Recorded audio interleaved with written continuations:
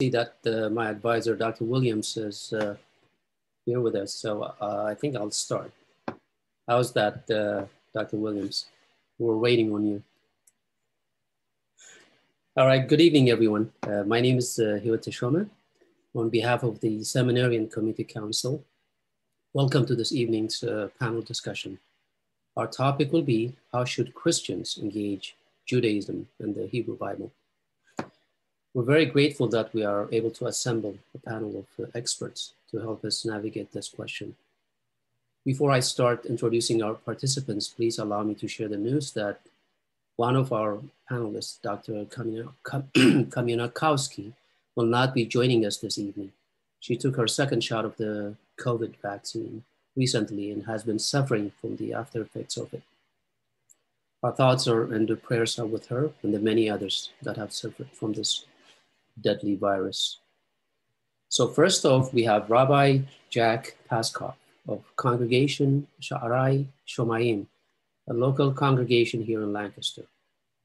Rabbi Paskoff has also taught the Introduction to Judaism class here at Lancaster Theological Seminary. Today is Remembrance Day, Yom HaShoah. This is a day when Jews remember the lives lost during the Holocaust.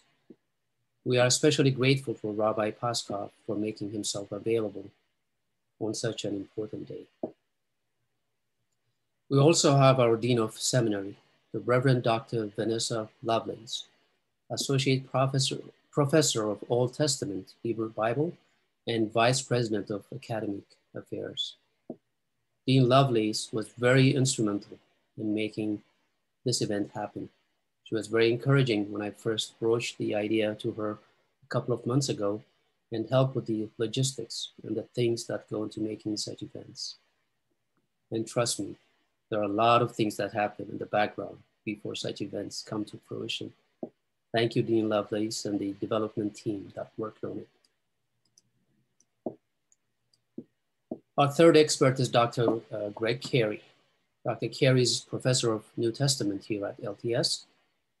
Over the last couple of years, there have been many occasions where I peppered Dr. Carey with questions about Judaism and how the New Testament engaged with it in the Hebrew Bible. Dr. Carey was always careful with his answers, but also very demanding of our obligation to not only ask the right questions, but also with how we even frame the questions.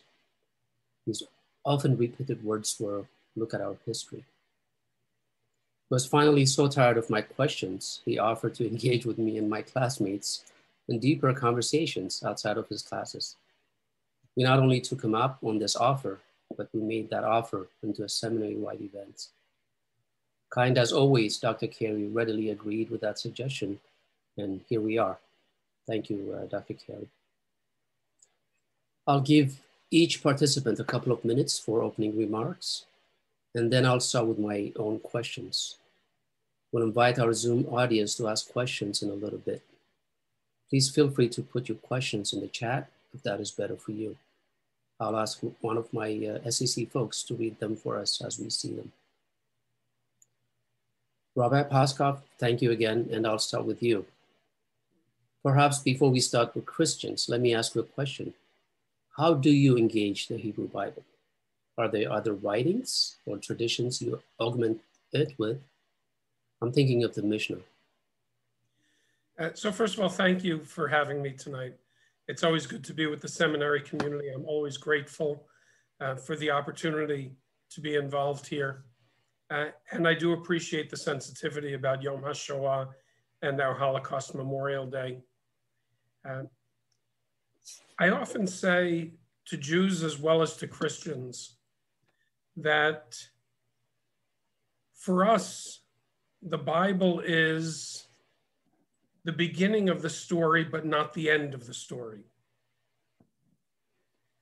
If you ask Orthodox Jews in particular, they would actually tell you that there are two Torahs. They will talk about the written law and the oral law. Whether it's at the seminary or teaching seventh graders in my synagogue, people who've studied with me know my bullseye chart, which has Torah at the core, but then a series of concentric circles working out from that as different generations come along. It comes from an Orthodox perspective that says that Torah must be perfect because it's the product of God and God is perfect. So how could Torah be less than perfect? If there's something we don't understand, that's a human problem. That's not a divine problem. And so it challenges us to wrestle with the text. This wrestling involves some of the most mundane things and so obvious that we often overlook them. And then, of course, it gets into much deeper matters. When we talk about the mundane, I always give the example of the commandment to leave a corner of our fields unharvested so the poor can come and glean in the fields. And I'll always say to students, what's wrong with that statement? And they scratch their heads and they dig for deep theological implications. And I finally look at them and say, how big is a corner? Is it symbolic? Is it a single stalk? Is it a quarter? When I say corner, some people hear quarter. Is it the biblical tithe? So we don't know the answer to that. It'll take that next generation of the Mishnah to say, well, there's a range based on how good your yield was, how good the yield was in general in the region, how many poor people are there, how far do I have to push myself to lose livelihood by giving to others? So there are these very practical questions that were left for us to try to answer. Now, we also deal with much harder questions. In the book of Deuteronomy, we're told if you have a stubborn and rebellious child, take that child out to the city gates and literally stone him to death. That was never, ever done, ever. The rabbis were so repulsed by that. But they couldn't just say, hey, God, you messed this one up. We're just going to take this one out. So they hyper-define every term so that it becomes impossible to say a child is stubborn and rebellious. Then there are the narrative sections. How do we deal with God telling Abraham to sacrifice his son? I used the word wrestling earlier. This goes back to the story of Jacob. Jacob's name is changed to Israel. We wrestle with everything and everyone, and God is not excluded from that. We ask hard questions of the text. And one of the things I plead with members of my congregation who are brought up mostly in the United States, native English speakers, most Jews in this country have at least a minimal reading knowledge of Hebrew. They don't necessarily have the ability to sit down with a Hebrew text and analyze it. But whether it's with Jews or Christians, my plea is always at least understand that English, or perhaps in your case, Greek, was not the original language of the Bible. I don't expect everyone to go out and study Hebrew, but at least to understand that you're missing something by not knowing the original. You're missing some of the beautiful, delightful ambiguities. You're missing nuance. You're missing things like this coming Saturday morning at my congregation's Torah study. We're going to be talking about the two of the four sons of Aaron, Nadav and Avihu. No one ever talks about what their names mean. Nadav means a volunteer. Avihu, he is my father. Who's the he? And so we have tons of material. There's a wonderful meme going around just since yesterday that half of my colleagues have picked up on. It has a little book this big. It says, this is the verse from the Torah. And then it shows a whole stack of pages and says, this is the commentary. So when we talk about engaging with the text, you have all these levels. I'll add one more comment and then wrap up this piece. I said that the Mishnah, the Gemara, the Talmud originates within an Orthodox framework. Coming out of my background as a Reform Jew, where Torah doesn't have to be perfect, where I could say of Abraham, you know, you really messed up when you so readily agreed to take your son up on a mountain and sacrifice him there. So my folks look for guidance. They look for instruction, inspiration. I always plead with them. I don't expect among Reform Jews that your final answer about major life challenges will come from Torah. But I do hope that it will be one significant source of input as you approach different stages of your lives and different questions that come into play. So if I can just take one more minute to talk about my general hope for you engaging with this. I would say more than anything, curiosity and respect. And not the certainty that this must have come about and was intended from its origin to point towards Jesus at some later time. And I'll stop there for now and hopefully be able to respond a little bit more later. Thank you, Rabbi. Dean, maybe a couple of minutes for your opening remarks. Sure. As an academic, and as a Christian academic who is a scholar of what we call the Hebrew Bible in the Academy and the Old Testament in Christianity, I first come to studying these texts with a humility, with an understanding that I am a Christian reading part of the Jewish canon, part of the Jewish scripture. And so to recognize that as I'm studying this as an academic, that one, acknowledge and recognize that I'm still a Christian approaching the text, and that I'm also an academic approaching the text. And so that in some ways gives me more flexibility and more tolerance, more critical approach to the text. I can separate some of those Christian biases that I've inherited, but I think at the same time gives me some freedom, but also, again, that humility of recognizing that this is a living text that is part of a living community, and that I have not learned these texts as part of that community, and to understand certain nuances and certain readings and rhythms and rituals that come along with reading these as a living, breathing Jewish community. So that's the first thing that I like to make sure that my students understand, is that I'm still a practicing Christian reading Jewish texts, and to acknowledge that.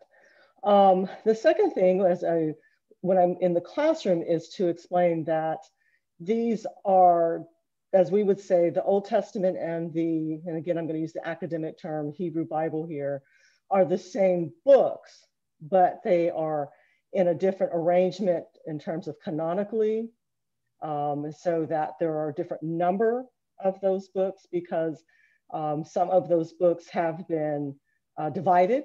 There was no 1st and 2nd Kings or 1st and 2nd Chronicles, Ezra and Nehemiah.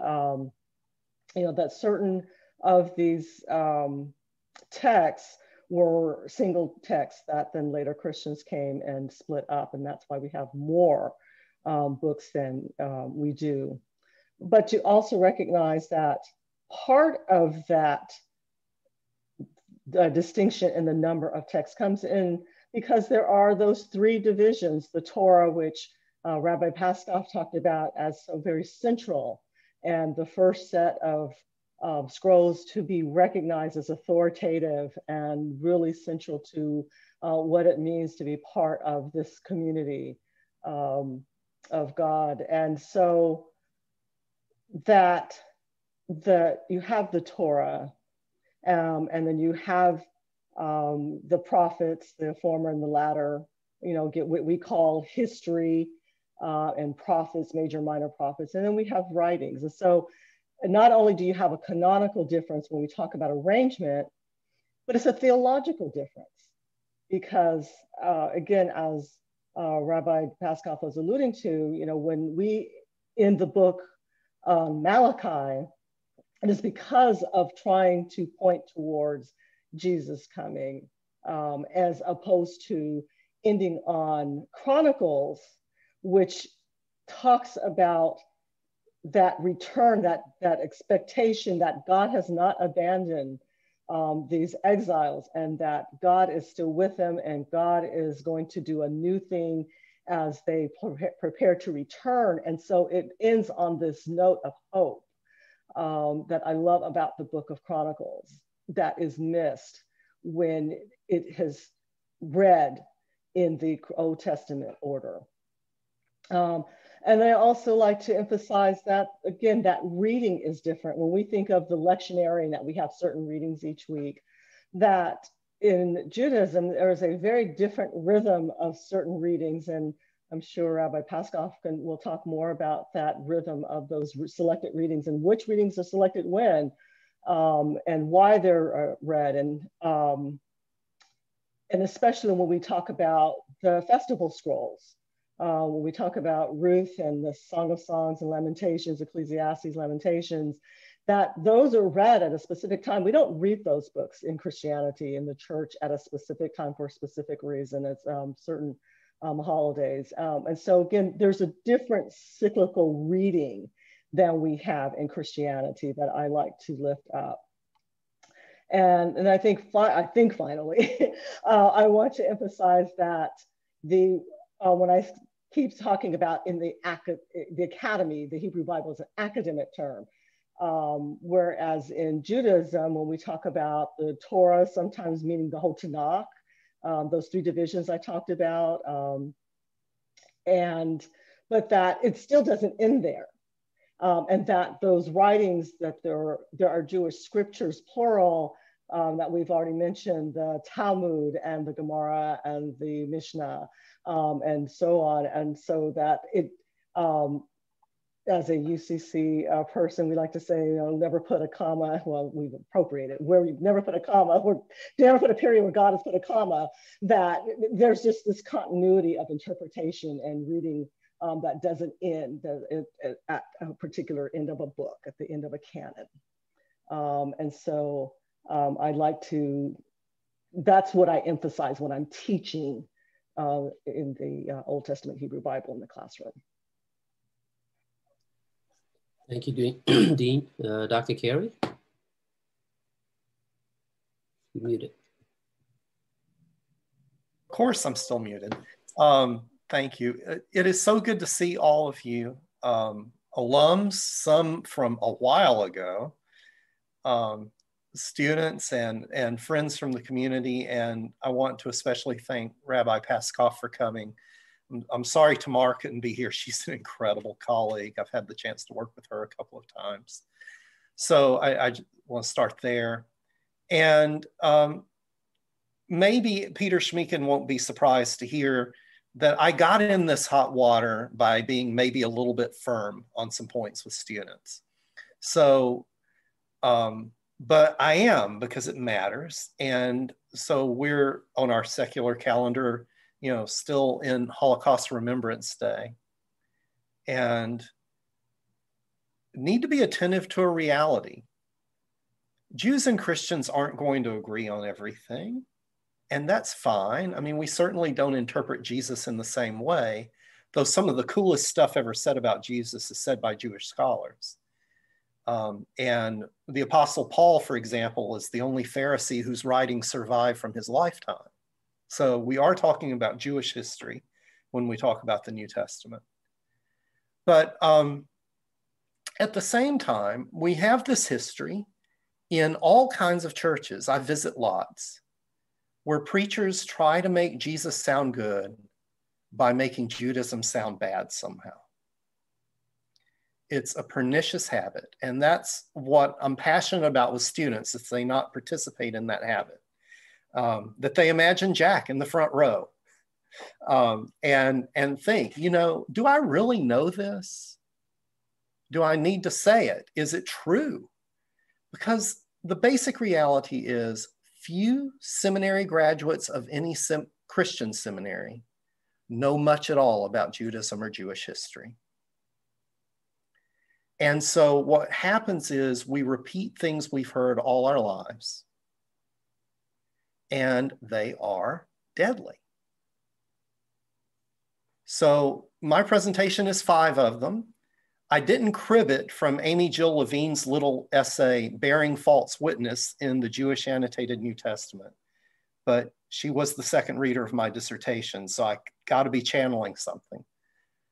But I thought of 5 that I really try to make sure students are aware of. The first lie you often hear is Jews are trying to earn their salvation by good works, and Judaism doesn't have grace. The quick answer to that is, have you read the Psalms, people? Do you remember that when Adonai introduces the divine self to Moses, Moses learns that the divine self is full of mercy, right? Patient, slow to anger. So no, Christians didn't invent grace. Second, you'll hear people say that Judaism is ritualistic and formalistic and lacks spirituality. Well, of course it's ritualistic. Every religion is. Even Baptists don't know they're ritualistic. But listen to 3 offertory prayers in different Baptist churches and they will sound the same. We do the same things over again in every tradition that has value. But to the idea that there's a mystical lack of mystical closeness to God in Judaism, as the deer pants for the water, it's as if we say those things without even having thought about them. Another one. Ancient Jews thought God blessed only them and were exclusive. You get to the 14th chapter of Genesis, and Abraham is performing sacrifice with a priest who has nothing to do with Abraham's God. The idea of righteousness among Gentiles is even recognized in parts of the New Testament that describe Gentile characters as considered righteous by synagogue communities. Fourth, that Jews somehow failed to recognize that Jesus was the Messiah, and in failing to recognize Jesus was the Messiah, they didn't understand their own Bible. This is a particularly deadly one.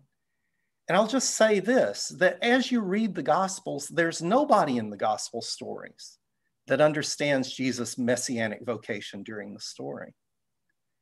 And maybe the most important thing I would say about how we as Christians read the Jewish Bible is, and this applies to all of theology, there are real theologians in this room, and I will still stand and fight for what I'm about to say. Theology talks like it's a logic that works forward, but theology always is looking backward. In other words, it's like if someone we love dies and we go to the funeral, all of a sudden, as we're talking about that beloved person, things in their life make sense in a way they didn't while we were experiencing. And so the first followers of Jesus were all would have identified as Jewish. And when they tried to interpret the experience of Jesus, they did what all other Jews did in the first century. They went to the scriptures read them in a different way because of their experience, and integrated them into that experience. So no, there was no one who anticipated someone like Jesus because he didn't fit any script that existed in the world at that time. And it is the process of Christians making sense out of Jesus that caused that to work. Finally, you'll often hear Christians saying that somehow the law was oppressive among Jewish people. We could break this down into parts, but I just want to notice some things that Christian preachers make a lot of that the Gospels just don't say. For example, nobody complains that Jesus had women disciples. Jesus wasn't any better about women than a lot of other people were in the Jewish world or the ancient Mediterranean world. So nobody says, oh my God, he's talking to a woman. Nobody says, how could he touch a leper or touch the body of a dead girl? It never happens. In other words, throughout the Gospels, Jews are perfectly happy that people are receiving blessing and being included in ministry because all of that is there within their tradition. Yes, there are debates over how to interpret the Torah. That was happening among Jews at the same time. It's not unique to Jesus. And so the idea that the Torah is somehow the problem that is keeping people who are, say, sick or are female from being included is simply a historical inaccuracy, a misrepresentation of Judaism. So in the end, I think we, when we're in the work of preaching and teaching in the life of the church, need to take account of two things. One is, let's really stick to things we know and understand, because few of us have studied this stuff much. And second, I'd like to invite people to imagine the possibility that good theology can celebrate all the blessings of Jesus without needing something to compare Jesus to in a negative way. How great is Jesus if you have to find somebody to say something bad about? Thank you, Dr. Carey. Rabbi Paskoff, most of us are surprised to find out that the Hebrew Bible is not a blow-by-blow account of a then current story or history. At LTS, we start by actually drawing out a timeline on a piece of paper to align the stories with the, the timeline of the actual events. As a Christian, I would like to know, how should I deal with that? What should that mean to me, that the fact that those stories are not aligned with the then author's time? I often say to people, when we're trying to set a timeline, when we're asking the question, did it really happen? I will often say we're asking the wrong questions. Asking questions is critical in Jewish life. We are not, for the most part, people who say, well, it's written, that's the end of the story. We will say, it's written, but what does it mean? How do I apply it? Does it apply today the way it applied 2,000 years ago? What if it no longer fits my understanding of life? These are all fair questions in Judaism, especially as a Reform rabbi. I am little concerned with timelines and did it really happen? And by the way, many Orthodox Jews will deny this. But if you go back about 900 years to a guy named Maimonides, also known as the Rambam, Maimonides had the same views. Maimonides was a very controversial figure. But if you read one of Maimonides' great works called The Guide for the Perplexed, you're going to see that Maimonides says, when it says God's arm, God's saw, God's breath, it's not really what it meant. Now, Maimonides was an elitist. So he would have said, that's what we're going to try to convince the masses of, because they can't understand the deeper implications. But for the rest of us, this is philosophy. This isn't history, nor is it science. It is metaphor. It is symbolism. And we are to search for deeper meanings. Now, I mentioned Maimonides, who perhaps in his day was the ultimate rationalist. A little bit later, we get the mystics, an entire collection of mystical scholars studying the body of Jewish life called Kabbalah, Jewish mysticism. They're going to approach it from a very different direction. They'll play with numbers, and I'll comment on that in a second. But they're also not suggesting that this is to be taken literally. One of the lines I use about both Judaism and sometimes an interfaith dialogue is that selective literacy is by definition hypocrisy. So the mystics and the rationalists are coming at the same text, drawing a similar conclusion in general, taking it in different directions. But it's not people saying this must be just as written. I mentioned before two Torahs, the written Torah and the oral Torah. The oral Torah is the Mishnah, the Gemara, the Talmud. It was never intended to be written down. Now it's been written down for 1,800 years. But it wasn't intended to be written down. It wasn't intended to be, if you will, carved in stone. It was intended to grow. So timelines, okay, you want to memorize all the begats? You know, let's face it, between Adam and Eve and Noah, the only one anyone pays any attention to is Methuselah. Okay?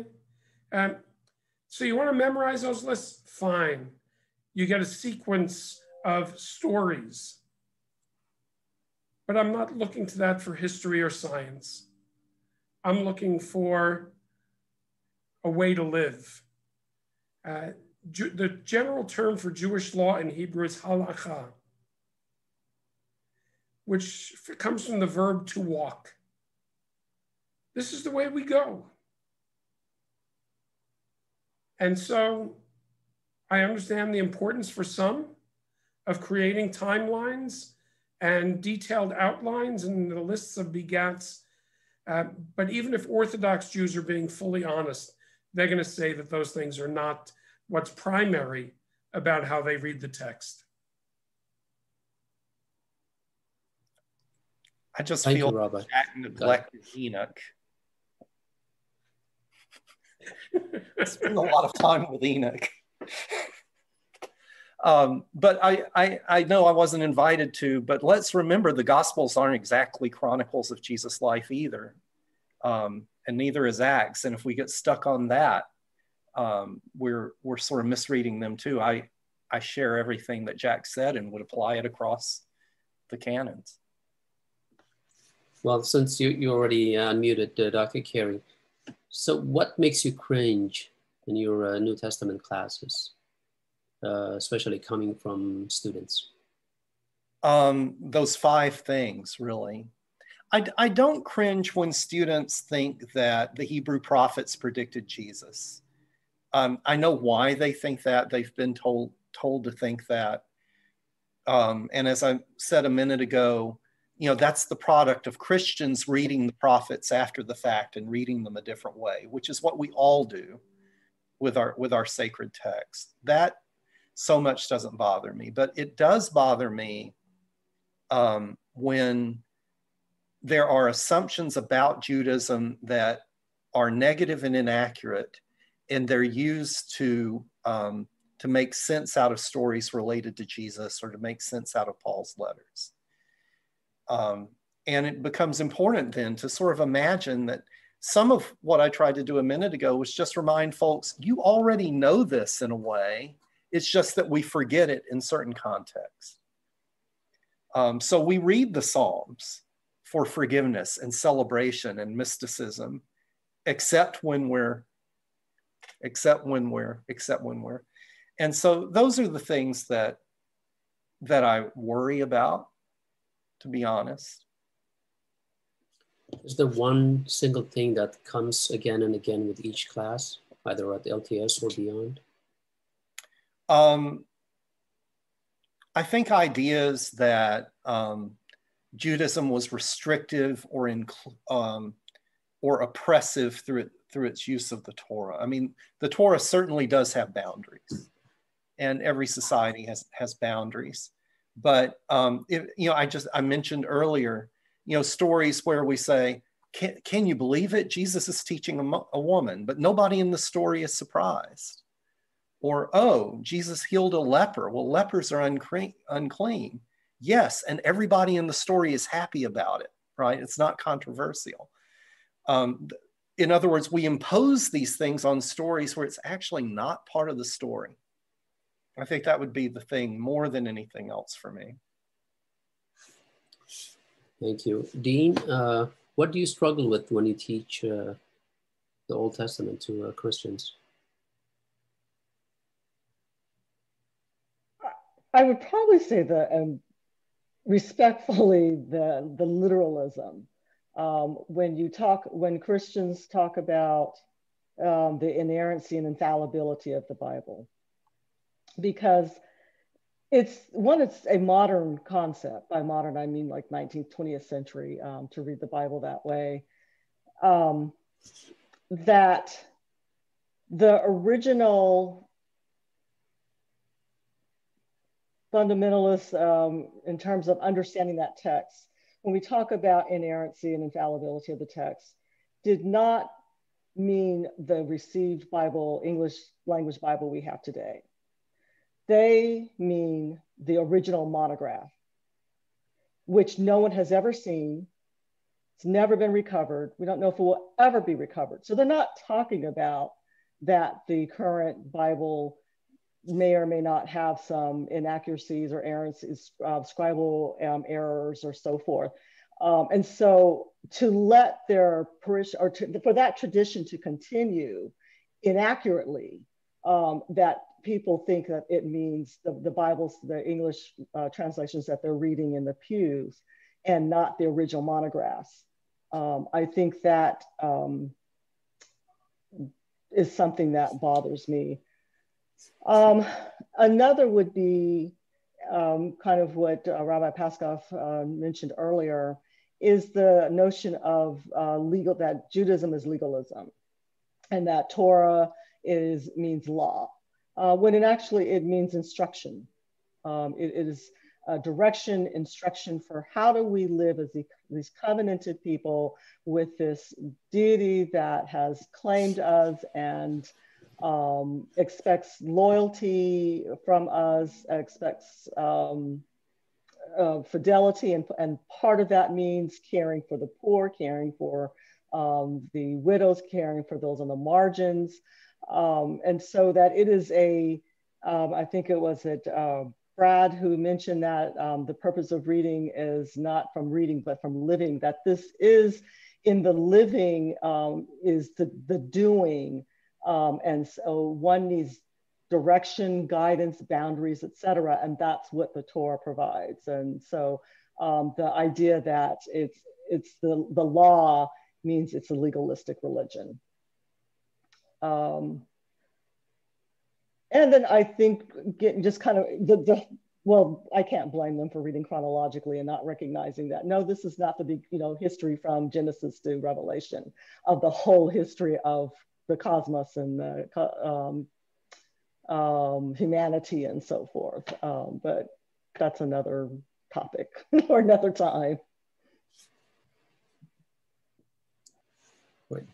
Jen Weitzel, may I ask you to look at the chats and see if you find any questions perhaps you'll share with us? Okay. Rabbi, I have a question about Mishnah. You probably don't remember this, but last year during our Old Testament class, you made a presentation for us. And you actually, once I reached out to you, pointed me to a number of stories and ideas that I should follow up on. What is it that we miss out when we read the text literally? You know, it's hard to even say what literally means. And I'll give you an example from the Mishnah. There were two great sages who lived 2,000 years ago. One was named Hillel. We know him better because he gets all the college Jewish organizations named for him. There was another contemporary, Shammai.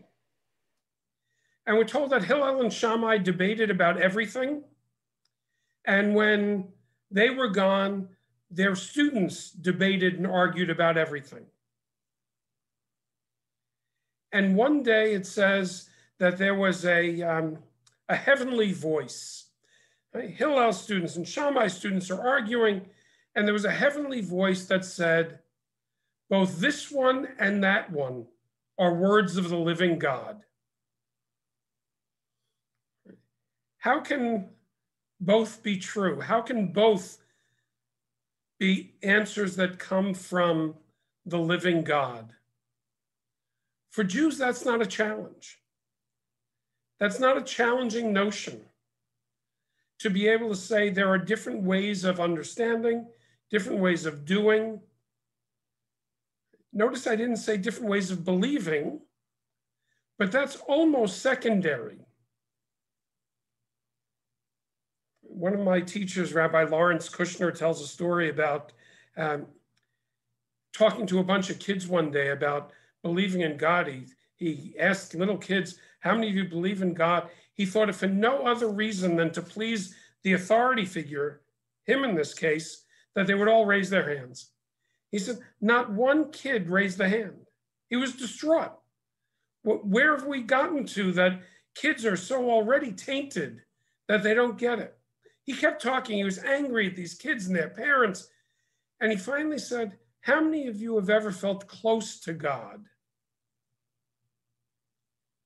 And the little kids, not recognizing what was going on, every single one of them raised a hand. So it wasn't so much about believing. It was about feeling. It was about doing. It's about 30 different Jewish theologies that I can point you to, and that wouldn't exhaust them all. So both this one and that one are words of the living God.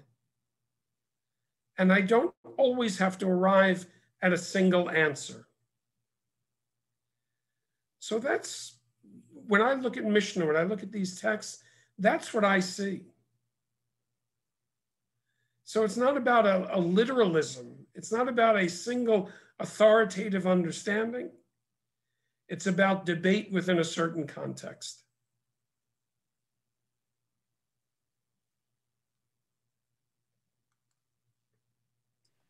Okay, Jen, I think you have a question. Okay, this one came from Dr. Williams asking Dr. Carey, how do you recommend we deal with this law-grace dichotomy in the book of Galatians? So there are two books among Paul's letters that are specifically written to address the question of how people who are not Jewish can be part of this community. We would call it Christian anachronistically, can be part of the church without first converting to Judaism. And so he uses a very specific phrase. He doesn't say you're saved by grace rather than law. He says you're saved by grace rather than works of the law. He's specifically talking about, will the men who are Gentiles undergo circumcision? No student has ever heard me say that without adding, without antibiotics. These are adults, right? They get to choose. Will they change their diets? Will they observe Sabbath? And Paul's argument is they have already encountered Christ, so they don't have to convert to Judaism. They don't have to do works of the law because they've already experienced grace. Paul, and you know, we do this in the intro New Testament course. Paul never says anything about not doing good works. He believes people are judged according to their works, but it's works of the law as a standard for justification or inclusion. So that is a major point in contemporary New Testament scholarship, and our students hear it a lot. And I'm aware that it runs counter to a lot of theologies, but I also think it's very healthy theologically. Thank you, Dr. Carey. Jack, I have a question here for you, and I'm going to put a plug in here for all LTS students. If you have an opportunity to take the Judaism class with Rabbi Jack, please do that when it's offered again, because this conversation is just whetting your appetite for all the conversation that we have. So, and that's the plug to the school to say, keep having Jack around because it's so worthwhile. So to the question that I posed is, how would you advise Christians to inform and educate their congregations about Judaism and the Hebrew Bible? I know we have a cross-section of cities, regions, states here, but I know very few rabbis who wouldn't welcome the opportunity to engage in meaningful, respectful, serious interfaith dialogue. The chance to educate, like when the call was beginning, I was saying to a few people, my course at the seminary used to be funded by an organization called the Jewish Chautauqua Society, a Jewish organization that exists entirely to reduce anti-Semitism through education. So many seminaries, many colleges, individual lectures, they would facilitate that, because that's the belief. The more people know about us, the more they have an opportunity to understand, the less conflict we're going to find. So I would strongly recommend, whether you live in Lancaster or elsewhere, seek out a rabbi locally, if that's at all possible. I will also say, and I'm always honored, Dr. Lovelace joins us for Torah study sometimes on Saturday mornings. That's my favorite time of the week, by the way. And you are always welcome, whether it's with me or in a community where you may be living. But come and hear how we argue and debate and talk and listen. One of the things I love most about my Saturday mornings is we have born Jews, Jews by choice, non-Jews. We have people of different races, different socioeconomic classes, different levels of education. But we all understand that we're engaging with this sacred text in a Jewish environment. And so I certainly invite all of you to join with us. Minimally, if the opportunities don't exist, to engage a local rabbi, and maybe even more so, for faith leaders to be able to say, this is an understanding that you may have been taught, but I'm here as your congregational leader, as your teacher, as an academic in a Christian institution, to tell you that you've been exposed to one means of understanding, and it might not speak for an authentic Jewish experience. Even if you're not equipped to dig in deeper, at least acknowledge that in front of your congregations on a regular basis, that there's more to the story than the way it's told typically in many Christian environments. Thank you. We have some more questions. I'm gonna go to Dean Lovelace next, and this is a question from President Rowe. What is the level of fidelity to the text or context that Jesus or the gospel writers exhibit? Can I ask Dr. Rowe to expand on what he meant by that? I read that, but I didn't understand the context. So there are several times in the Gospels where Jesus quotes scripture. And I'm wondering whether it's attributable to Jesus or the gospel writers. How good did they do? Did they use it appropriately, misappropriate it? How is that evaluated from a scholarly standpoint? I'm going to ask Carey to jump in here with me, but I mean, to a certain extent, where it is quoting the Hebrew directly, it tends to be accurate. You know, we just had the 7 last words and some of the Psalms that Jesus is quoting, it would be accurate. Sometimes it's an Aramaic, and sometimes it is could be the Greek translation. I think that kind of gets more into when you get into the Gospels, that you're getting into the Greek and not Hebrew translations of the writings.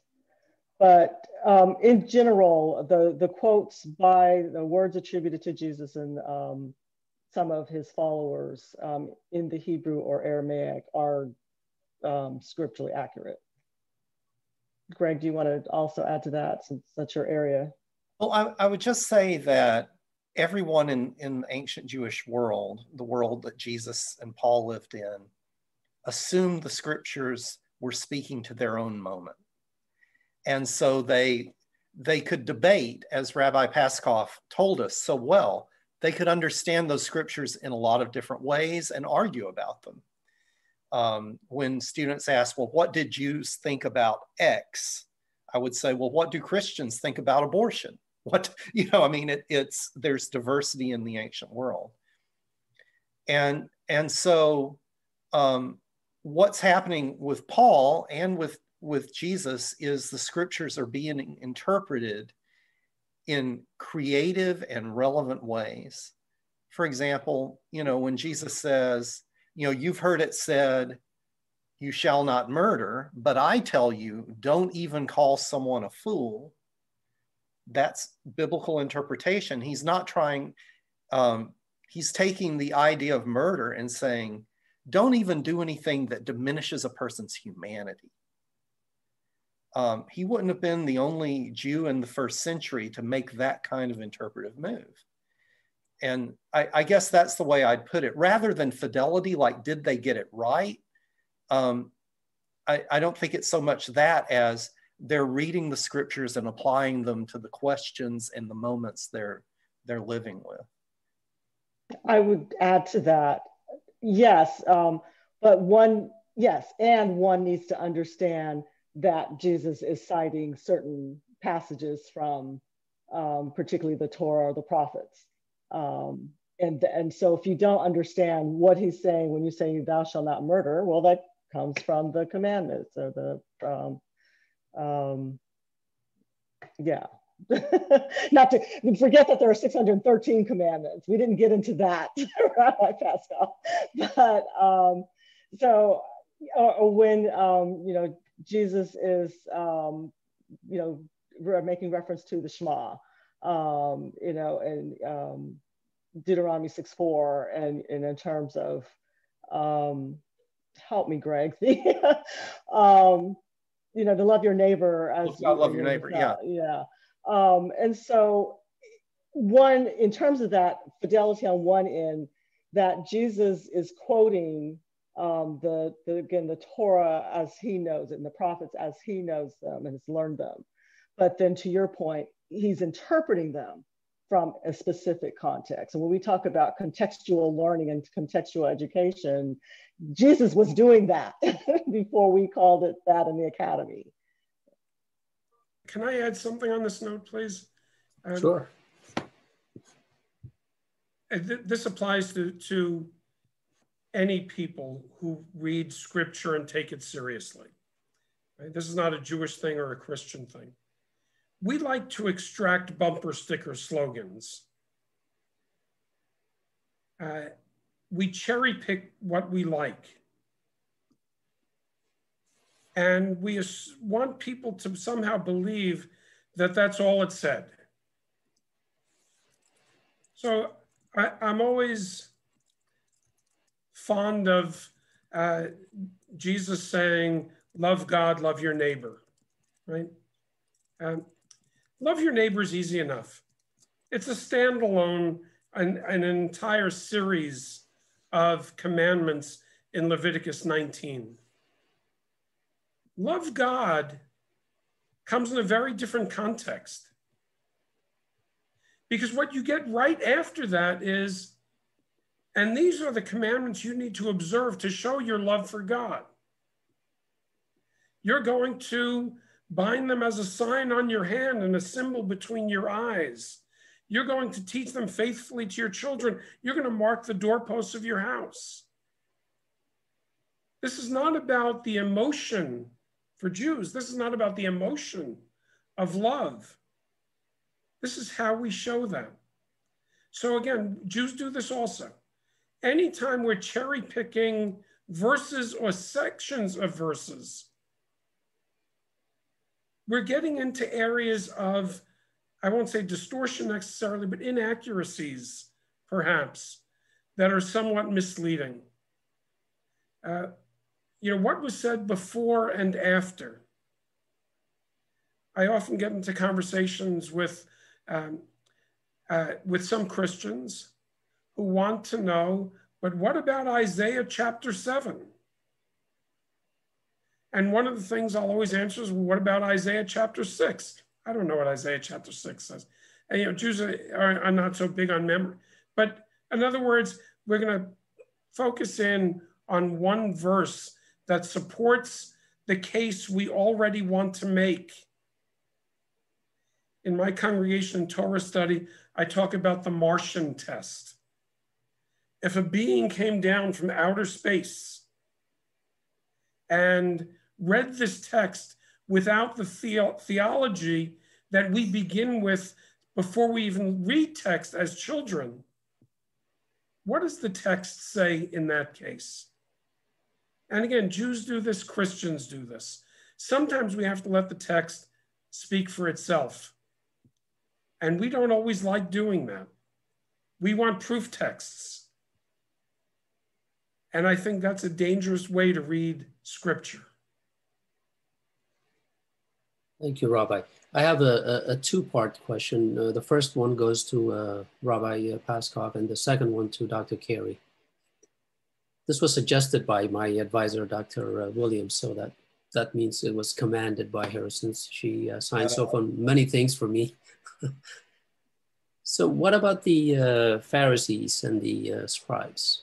How do Jews see them? Rabbi Paskoff, and then I'll ask Dr. Carey, how should we see them, and why do we find it convenient to actually have them as sort of the enemy of the New Testament, or the Jesus dialogue? Dr. Carey, before you go there, if I can just say, as I read Christian scripture, I believe Christian scripture conflates the Sadducees and the Pharisees to arrive at an enemy.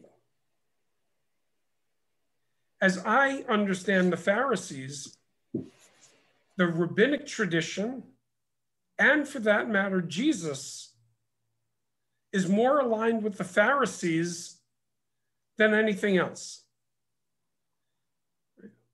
Who is Jesus objecting to? He's objecting to the old guard aristocracy. As Jews read our history, those were the Sadducees, they weren't the Pharisees. The Pharisees were the ones who were dealing in proto-synagogues with proto-rabbis who are saying it's no longer about the way we've always done things. It's the way we're learning to do things now. So I consider myself as not as a rabbi, but as a rabbinic Jew, to be a direct heir to the Pharisaic tradition. Dr. Carey, sorry to have gone on. You were supposed to go first. You were supposed to go first, and I almost entirely agree. So I do think the New Testament does discriminate between the Pharisees and the Sadducees on a few points. It shows them arguing with each other over resurrection, And the Pharisees are almost entirely absent in the drama leading up to Jesus' death. So there's a little bit there. But when I think about the conflicts that Jesus had with the Pharisees, I totally agree with Jack that Jesus probably did have debates with Pharisees because Baptists have debates with Pentecostals. Now, what I mean by that is, if you're close enough together, but you disagree on some important things, those are the people you argue with. And so what you see is the Pharisees will accuse Jesus of violating the Torah. And Jesus will say, no, I'm not violating the Torah. You don't understand the Torah. That's the kind of thing that happens in first century Judaism. It's not shocking. Now, there is another layer, I guess two. One is, as historians, we know a lot less about Pharisees than we wish we did. The sources aren't contemporary. So what Christians have come to believe about them is shaped by the ways the Gospels describe them. And the Gospels are written long after the time of Jesus, at a moment when there's conflict over Jewish identity and over the emergence of early Christian groups. So the Gospels portray Pharisees as villains, and you just heard Jack say, to me, they're my spiritual ancestors. They were the progressives among the various groups of sectarian leaders in first century Judaism. That's not how the Gospels portray them. And that's sort of a big obstacle in historical understanding of the Gospels for a lot of Christians. I guess I'm going on. I don't mean to. I'll just say this. Bill Adams is here. He knows how liberal I am. But I can't stand to watch MSNBC for long, because MSNBC is going to be taking the worst possible take on everyone they disagree with and being snarky about it. That's what happens. And so when we're reading the Gospels, we're getting MSNBC on the Pharisees or Fox on the Pharisees. We're getting the extreme characterization for really purposes that aren't ours in the modern world and don't match the history of the period as best we can tell. Thank you. I want to remind everyone that you can continue to ask your questions in the chat, and there's some good conversation happening there as well if you want to pay attention to that. We have a question from Pastor Noe, who said he's learning Hebrew and is wondering, Rabbi, what you might suggest for those who are learning Hebrew and how they should read it. Is there a method or books or stories that would best influence that reading? No, I'm sorry, just clarify.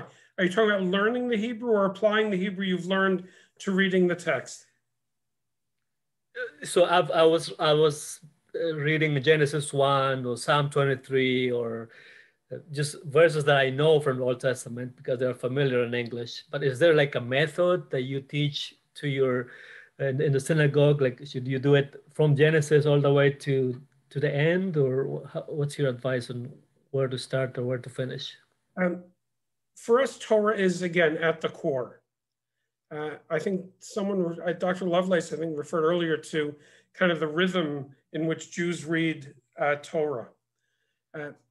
We read Torah in its entirety every single year. From the beginning of Genesis through the end of Deuteronomy. The minute we're done, we start over again. So to begin to deal with this, starting with Torah and reading it sequentially makes the most sense from a Jewish perspective.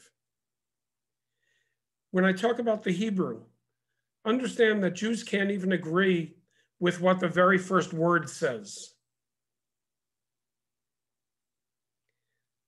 Bereshit is usually translated in the beginning. Except grammatically, that can't be what it says.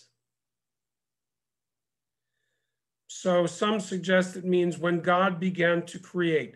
By the way, in the beginning not only doesn't work grammatically, it doesn't work theologically. In the beginning of what?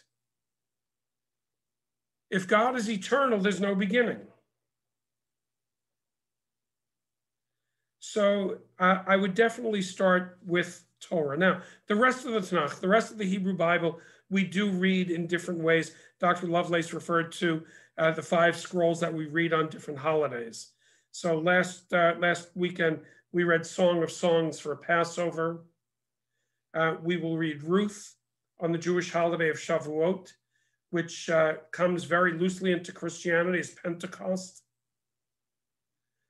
We will read Lamentations on Tisha B'Av. That doesn't make the Hallmark reading card calendars. Tisha B'Av is the day when we remember the destruction of both the first and second temples. We read Ecclesiastes on Sukkot or Tabernacles.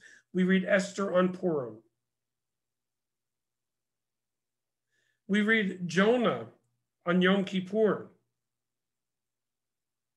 And we talked earlier about Abraham praying with or offering sacrifices with people outside of his tribe. If you look at the book of Jonah, the heroes of the story are non-Jews. They're the sailors on the boat who say, no, we're not going to throw you overboard. They're the people of Nineveh who, despite Jonah's great hope that they'll be punished, they actually repent. Those are the books we read in their entirety. We do cherry pick from the prophets. We cherry pick from the Psalms. But Torah is the one from beginning to end that becomes the starting point for everything for us. Great. We have another question from Liz. And Dean Lovelace, maybe you can give some more response to this one. The question is, any insight into how Jewish children were treated or included that Jesus needed to remind the disciples to not prevent them from coming near?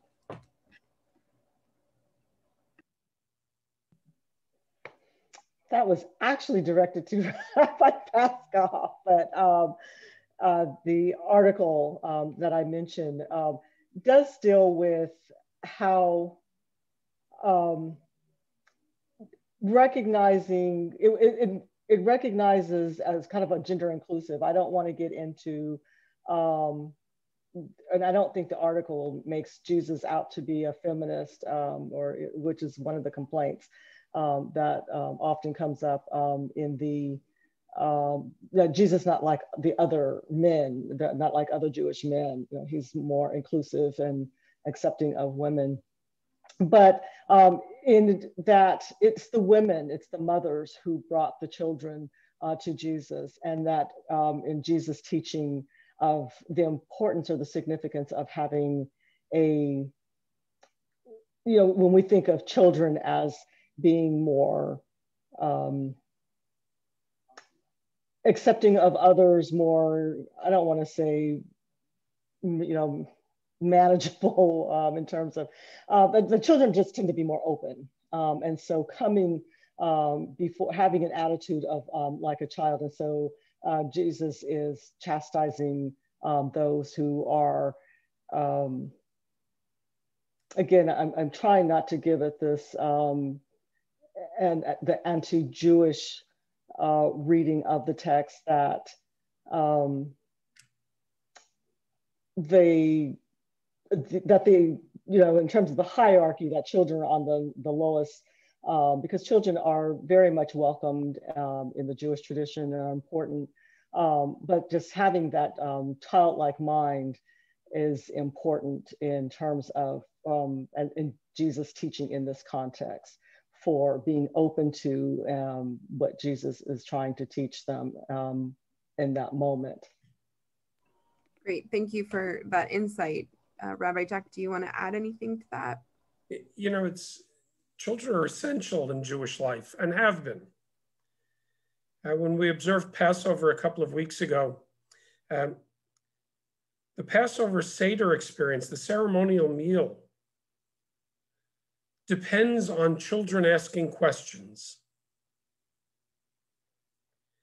It's not something of children should be seen but not heard. We need to hear the children. So I don't know the context within Christian scripture as to where this appears and why it appears. But I do know that it doesn't seem in keeping with my understanding of Jewish tradition now or 2,000 years ago. So I'd have to explore that in a little more detail to try to understand the context.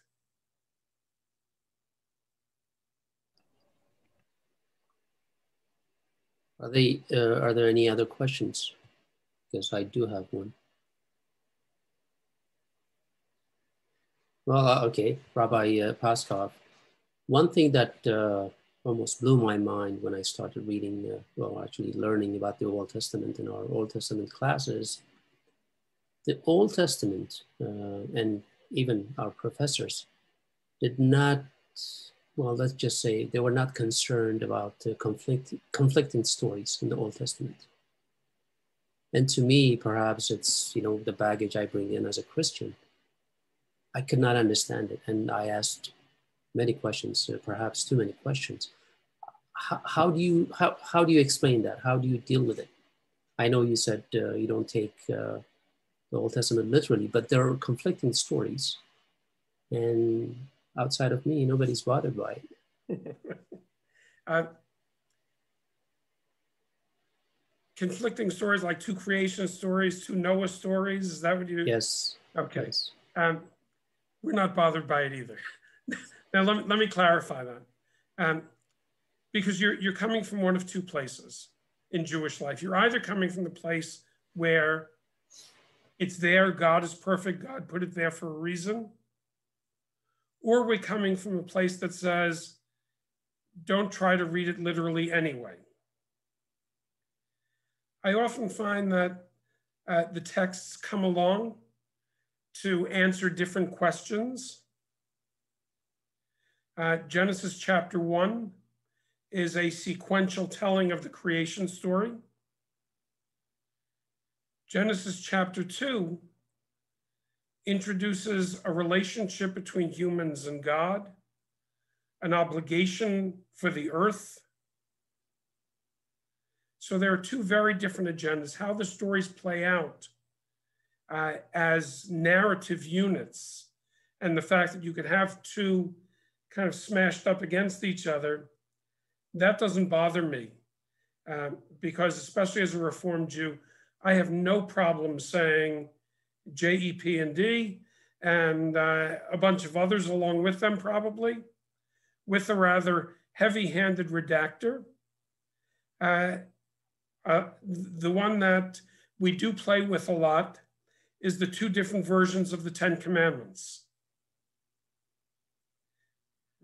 So are we remembering the Sabbath day or are we observing the Sabbath day?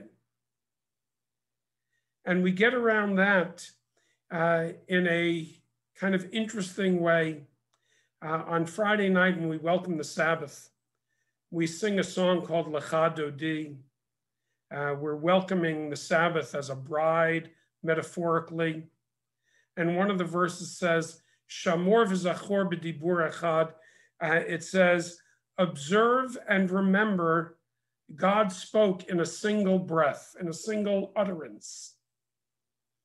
As a Reformed Jew, I say, okay, nice, cute. But it's largely an irrelevant issue. Unless you're trying to peel away, was this J, was it E, who actually said it, which there are certainly scholars who do that. May I just I would add, an observation? Greg. Sorry.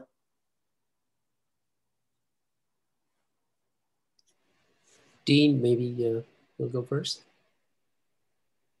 I was going to say when I'm teaching, what I add to that, again, one of the things that I say attracted me to becoming a Hebrew Bible scholar is the multiple voices that the editors chose not to. I mean, certainly, as we would say in a film context, there's film that got cut and left on the floor, but the idea that one tradition didn't privilege another, that they chose to be inclusive of these various traditions, especially when we think about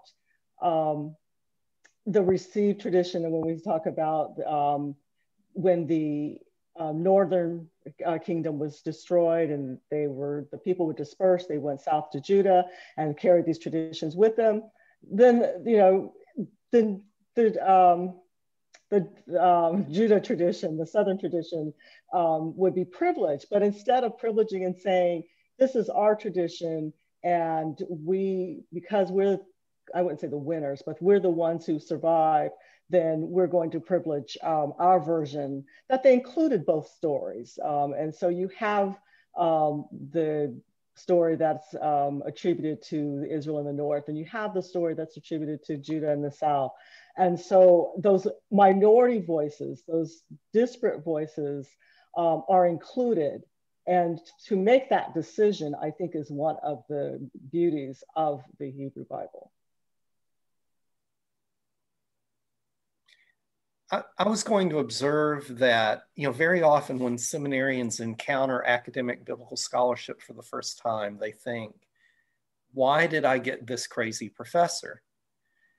And to note that Rabbi Paskoff was taught Hebrew Bible in ways not that dissimilar from ways Dean Lovelace and I were taught Hebrew Bible. A lot of the same questions, a lot of the same categories, a lot of the same information. Academic biblical studies ask these questions. And, Dean Lovelace and I went to different seminaries and different graduate programs.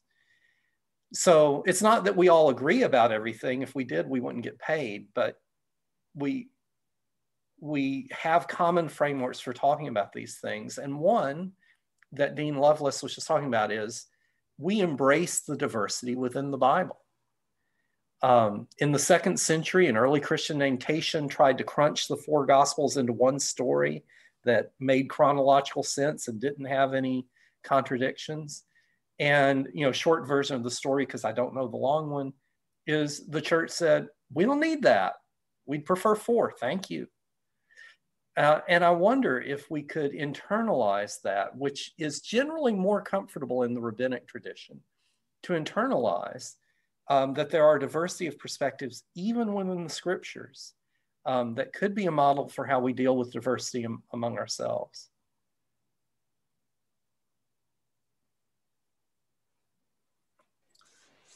Okay. Jen, if you don't have a quick... Dr. Shmeakin has his hand up. Oh, thank you.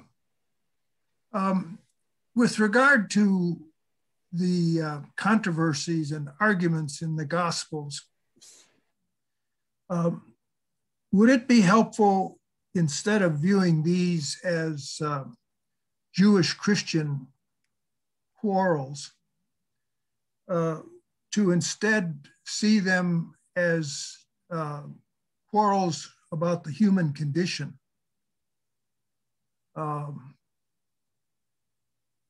And I say that against the background that every branch of Christianity has had examples of extremely rigid legalism.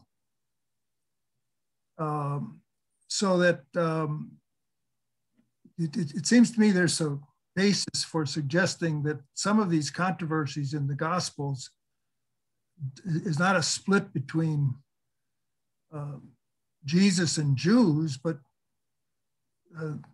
it's a controversy between humans. Could I maybe respond to that a little sideways and see if Peter will take it? What? If you'll accept my going a little sideways with the answer. Yeah. So one of the first things to think about is within the world of the Bible, Judaism is not a world religion because there are no world religions, right? Yeah. Every people group has their own traditions, and the Romans called it religion. And so, okay. Yeah. So there are no, during the New Testament, there are no debates between Christians, which also didn't exist as a world religion, right, and Judaism. Christianity is living in some kind of relationship with synagogues, sometimes intense conflict and sometimes not. So I think you're right that it's not that to make it a Christian versus Jew thing. And I think you're right to observe that conflict is a human matter and we do it too as Christians and see it that way. The only thing I would add is a lot of the things that we say about Judaism really come from conflicts between Catholics and Protestants. And so what Protestants started doing was taking their complaints about Catholics and pinning them on Jews. Jonathan Z. Smith has a brilliant book about this. He died, I think, last year, called Drudgery Divine, about that work of comparison. And so that's really the core of it. This stuff doesn't go back to the New Testament nearly as much as it goes back to the 16th and 17th centuries, I think, among Christians. You know, we haven't talked a lot about the synthesis between our understanding of Scripture and history. And I think there's an important piece to add to this conversation. Judaism and early rabbinic Judaism and early Christianity grow up side by side, responding to the exact same historical circumstances in the exact same region. We get into some of these issues when we start politicizing these different groups. Now, I don't mean politicizing yet, even with Constantine, then it becomes a real problem, right? But much earlier than that, we start defining who's in and who's out. We all do it. And once we start doing that, we're going to find ways to identify who's part of my group. I shared recently, we have a document called Pirkei Avot. It's part of the Mishnah. And it talks about different miracles that happened in Jerusalem. And one of the miracles was, according to Jewish tradition, that even at the time of the pilgrimage holidays, they never ran out of room in Jerusalem. Right? Well, if I'm just reading that without understanding Christian history and there was no room at the inn, it looks okay, fine, it's innocuous. But when I put early Christianity and Judaism side by side, I say, oh, okay, we're responding to something here. And we do respond to each other. And so what started up growing side by side eventually got pulled apart. And that hits its peak with Constantine and only grows from there. Early on, I don't know that these conflicts existed in the same way we think of them today. Eventually, we get to defining who's in and who's out.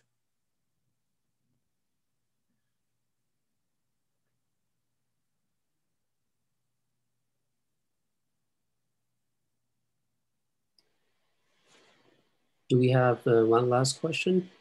Short one? We have 4 more minutes, so I'm going to take advantage of that time. Go ahead, Dr. Williams. It's on the tip of your tongue.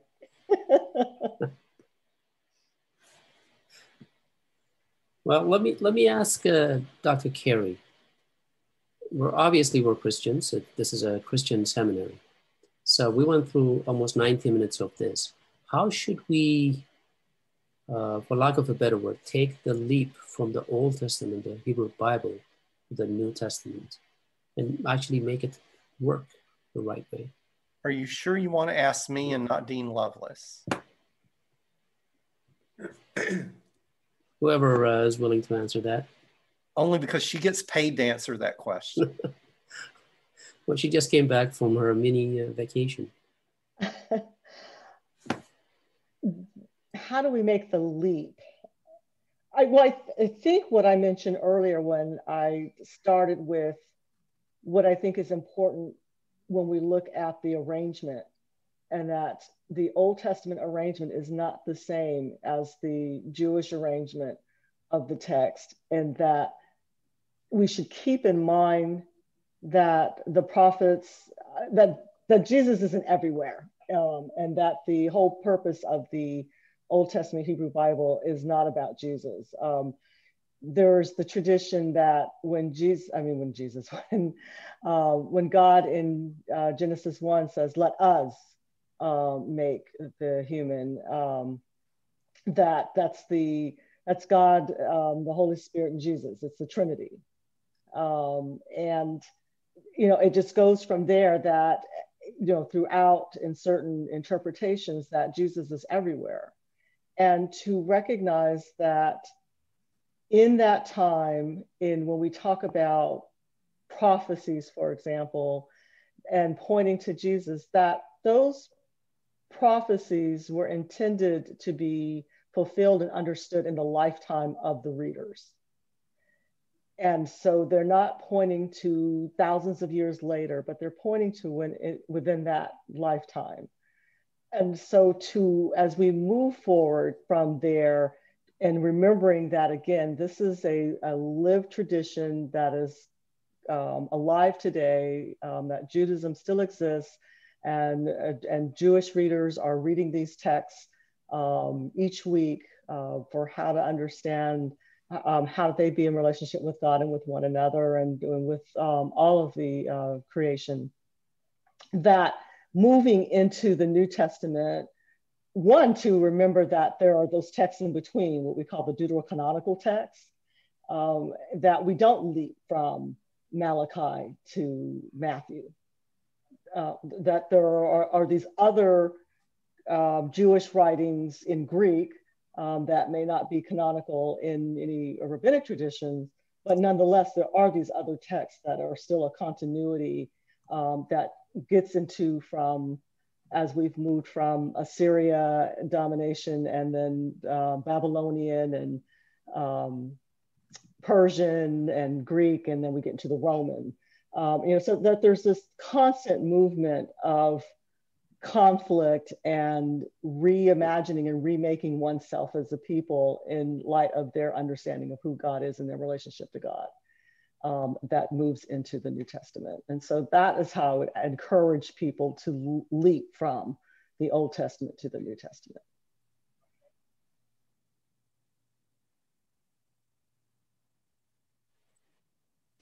We'll leave it at that then. Thank you so much. The SEC is very, very grateful for Rabbi Paskoff, Dean Lovelace, and Dr. Carey for taking their time to share their expertise with us.